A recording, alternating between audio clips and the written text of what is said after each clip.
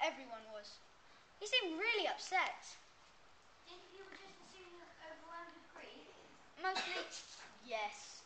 And his mother and the king kept trying to persuade him to snap out of it. It's very sympathetic of him. I know. Mind you, there were other theories explaining his behaviour.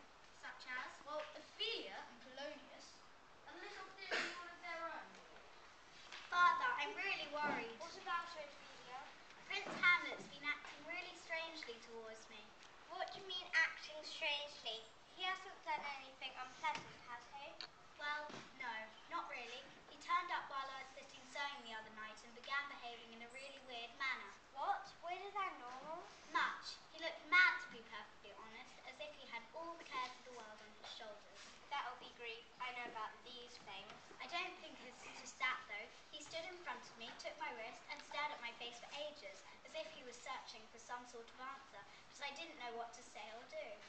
Do you think he's mad with love for you? I don't know. Possibly. He and I have been getting close, and before his father died, he was beginning to show signs of deep affection.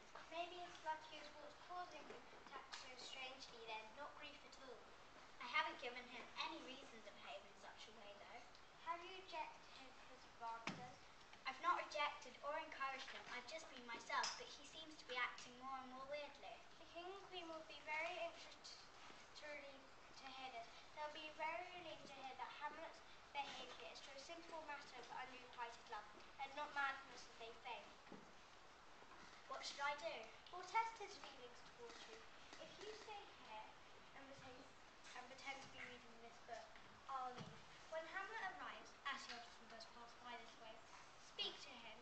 Note his reaction to you. If you can, try to make him declare his love for you. Then we can